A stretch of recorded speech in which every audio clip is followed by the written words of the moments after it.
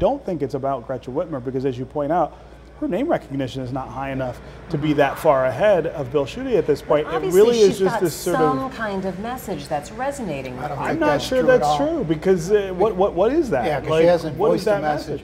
You know, I think this campaign here so far is all about Bill Schuette, whether you like him or don't like him, and by extension Donald Trump, because he has associated himself so closely with Donald Trump. That's what this race is all about. Gretchen Whitmer right now could be anybody, and I think there's probably a lot of Democrats who passed on that race are sitting there kicking themselves now, seeing the position she's in. But I think there is something going on in the way that people are responding to the president and the sort of high negatives that he has, but also this sense that you need different kinds of candidates and officials in place to get some of the things done that people want those are done. In Democratic, and they caution, don't have, those are in Democratic primaries. They are. We haven't tested whether that's right. A broader electorate. No question. And some of these candidates Democrats are nominated, it's hard to see that they're going to have broad appeal once they get to the general. I'm going to disagree a little bit with both of you in terms of you don't believe that she has the messaging that people are behind. I do think when she's talking about education, and those are the ads that I'm seeing a lot of,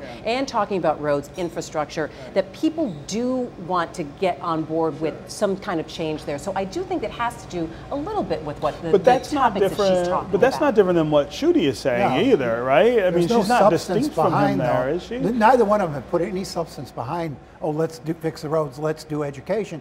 In terms of drilling down into what they do, neither one of them have put much on the table.